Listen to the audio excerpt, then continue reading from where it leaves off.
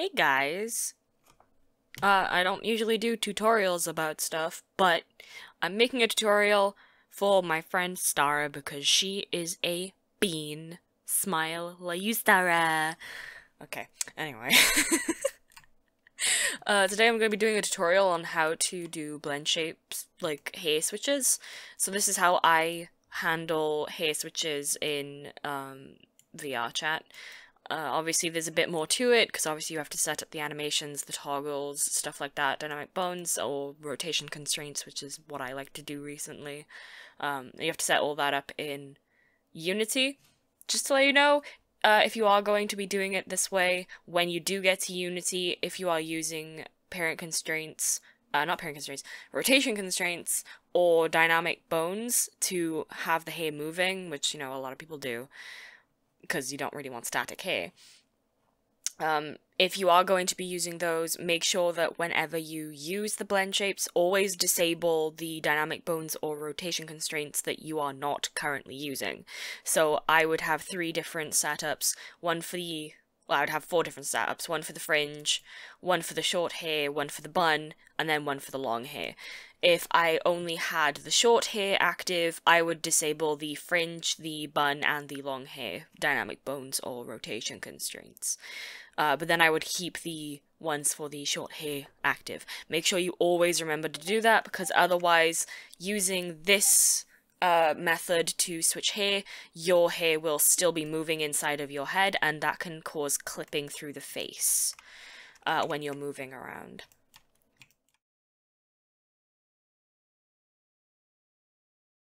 Go into edit mode, go basis, material, select one of the hairstyles, P to separate, rename, separate all of your hairstyles, rename them all.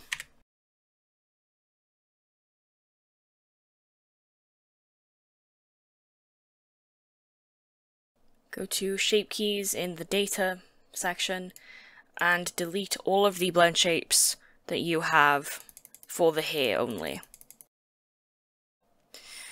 Once you've deleted all of the blend shapes for each of the pieces of hair, make a new basis and also a new no whatever hairstyle. Click no bun and go to edit mode. Press A to select all, use the scaling tool to scale all 3 of the axes down to a very small number. And then move this piece of the hair into the face.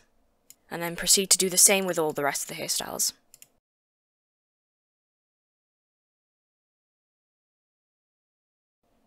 Go into object mode, show all of the hairs, go to the cats plugin, model options, join mesh all. Turn on all of the blend shapes to show the hair that you want and not the hair that you don't want. Make sure there are no other blend shapes active. Go to the black box and create a new shape from mix. Rename this to whatever the hairstyle is. Repeat this step for all of the hairstyles. Delete all of the shape keys that you created at the beginning, so in my case it would be no short, no bun, no fringe, no long. Now you have your shape keys.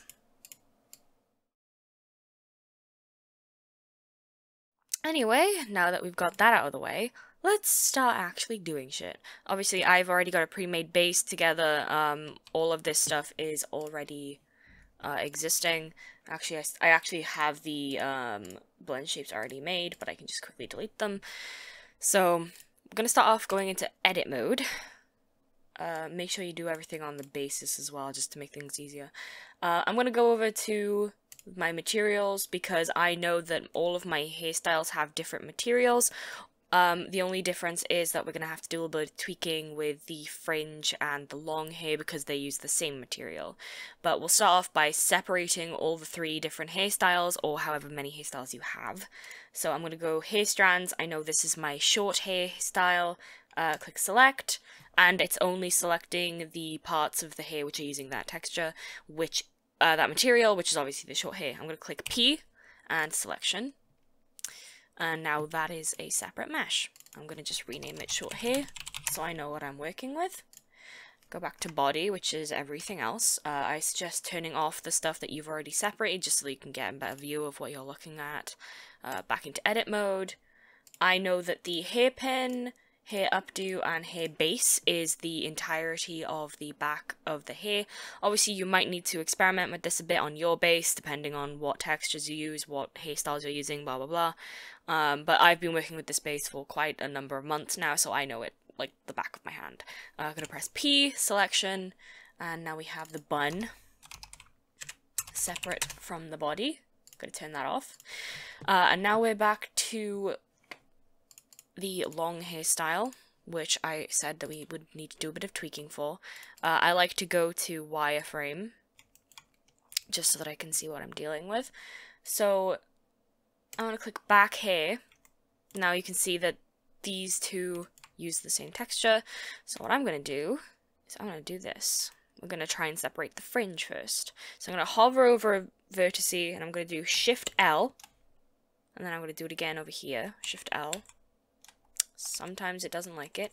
And every time you click Shift L, it's going to remove the selection from whatever vertices that vertex is connected to. So anything in that object is going to get deselected. Obviously, this side of the hair is not connected to that strand that I just deselected.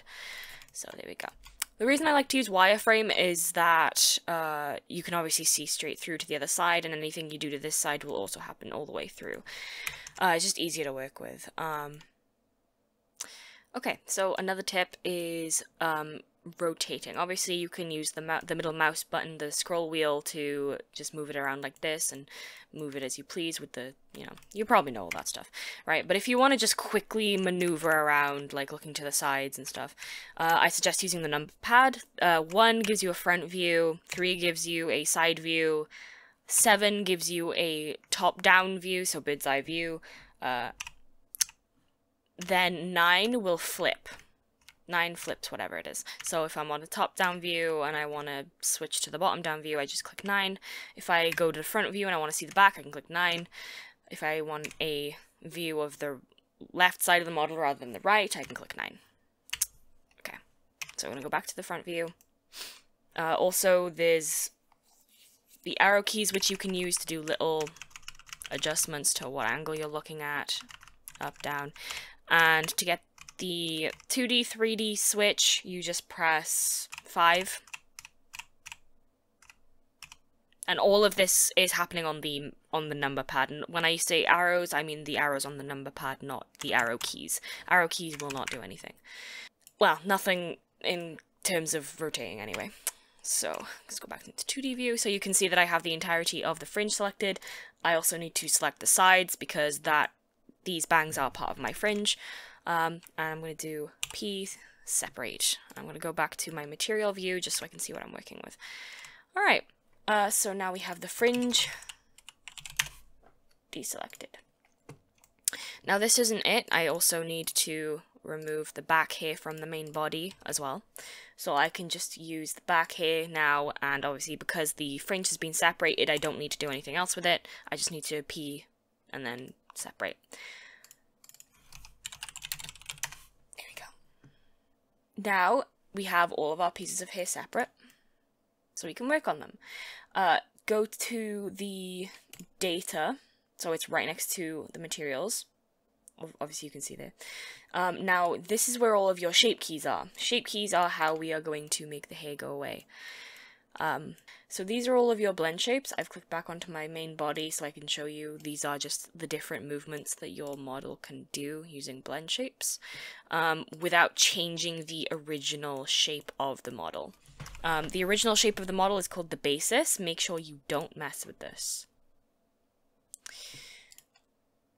Now I know that I might be contradicting myself when I say this, but we are going to delete everything. So as a result, we're going to delete the basis. Don't delete it first, delete it last. So make sure you go to your blend shape, make sure you are selecting the correct mesh, because this will only delete the blend shape on this specific mesh.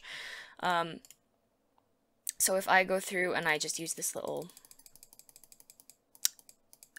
minus key to delete all my blend shapes, now you can see we are left with the basis. Delete that one too, but make sure the basis is always the last one you delete. The reason for this is that if you delete something before the basis, then whatever is left will become the new basis. The problem with that is when you finally do delete that shape key, it might edit whatever it is you have left. So if I just make a random shape key, don't mind this, yeah, if I just do that, right? So that's my new shape key, right? If I have that and I delete the basis, this is now my new basis. This is now what the model looks like. Even if I delete that one, that is forever changed. Now I'm gonna just undo that because I don't want that. So you always make sure to get rid of the basis last. However, if there is a problem where for some reason the model has been changed and this shape key is for some reason in charge now and it's just not supposed to be, then the best thing to do is to get the basis back, create a new shape key and new shape from mix, and then delete everything except that new shape key. Obviously, I've kind of done the reverse. I've caused the problem rather than fixing it, but if you already have the problem, you can fix it using that. So like, new shape from mix. There, fixed it. Okay, so we're gonna delete all the blend shapes from everything else. I will speed this up in editing so that you don't have to see it all. Okay, now you are done deleting all the blend shapes from the hair. Make sure you don't do it from the body, only from the hair. You still need all of these blend shapes in the body. Okay, so now what we're gonna do for the hair, we are going to create another basis for all 4 of them, or however many you have. And we're gonna make a new blend shape called no whatever it is, right? You can name it whatever you want, but we're not keeping these. So I just tend to go no fringe, no bun, no long hair.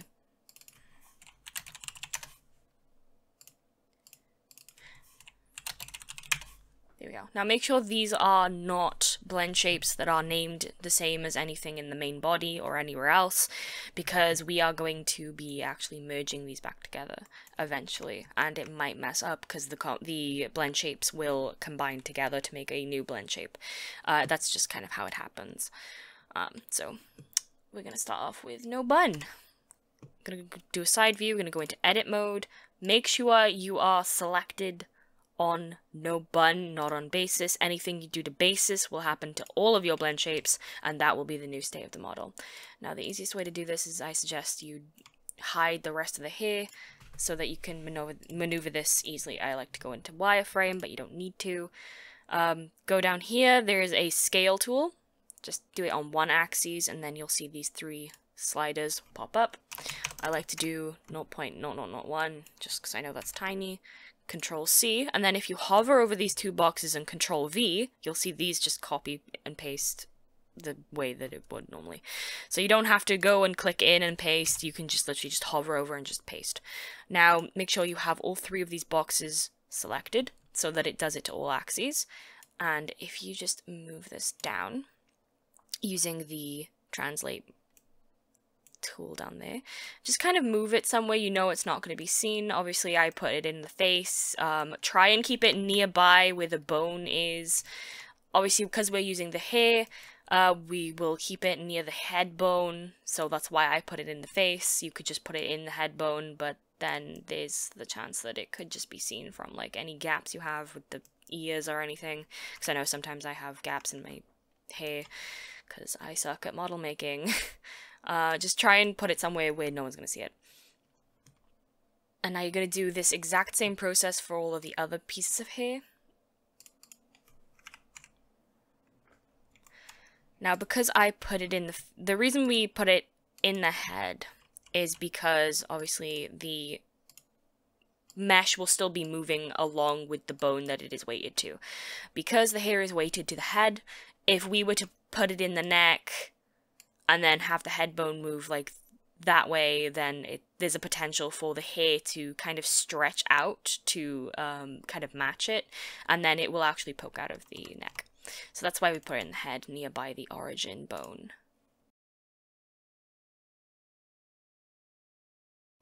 Also, if you're wondering how I'm selecting everything, you can go through and do it with the C select, or you can just press the A button. A button will select all. This is the reason I separate the meshes of the hair, so that I can just quickly press A and select all of the hair without messing with anything else.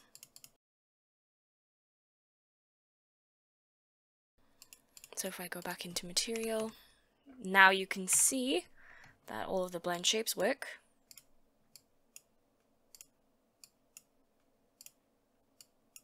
Yep. So if we go through, make sure that none of the blend shapes are on. And what we're going to do next is we're going to click on our body. We're going to go down to the cats plugin, and we're going to just join all meshes. Okay. Now, this is the reason that these are not going to be staying. We are going to decide what hairstyle we want to start with. So I'm going to start with the short hairstyle. So we're going to get rid of the bun, we're going to get rid of the fringe, get rid of the long hair. So now all that is left is the short hair. Now if you go down to this black arrow here and you click new shape from mix, short hair. Now click this button.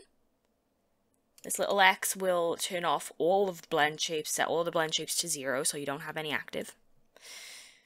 And if you put that value up, you can see that it is now doing 2 blend shapes at the same time. It is doing, well, no, it's doing 3 actually. It's doing no long, no fringe, and no bun, all in a singular blend shape. So now all we have left is the short hair. Now you can do this again with no short, no bun to make the long hair. Go back down and new shape from mix. And then if we do no long, no short, bless me, then we have the bun. New shape key from mix, bun. Now finally, to clean up, we get rid of no short, no bun, no fringe, no long. Press that X to make sure nothing's selected. Then we have our short hair. We have our long hair. And we have our bun. Now make sure you don't go combining these, because you can have issues like this where it's telling, it's transforming it double, which will actually do the reverse. It's kind of like an inverter, really. So if you tell it to shrink itself and then you do another shape key which tells it to shrink itself by the same value, it's going to end up shrinking itself in the inverse way. So it's going to actually grow back to its original size, but in the inverse position. So you can see that it's the wrong way around entirely. But yeah, that's how you do blend shapes. Blend shape hair changes, you know? Smile. I would smile, but yeah, I'm not going through and making that blend shape and smile. Anyway, I suck at tutorials, but I hope this one helped somewhat. I bet there is a better way to do this. Yeah, there's the 100% better way to do this, but frankly, this is the way that I use. This is the way that works best for me. Yeah, stay sharp, face your problems, and I'll see you in the next video, which I doubt will be a tutorial, because this is not my normal content. From the Silent Swordswoman. Bye bye!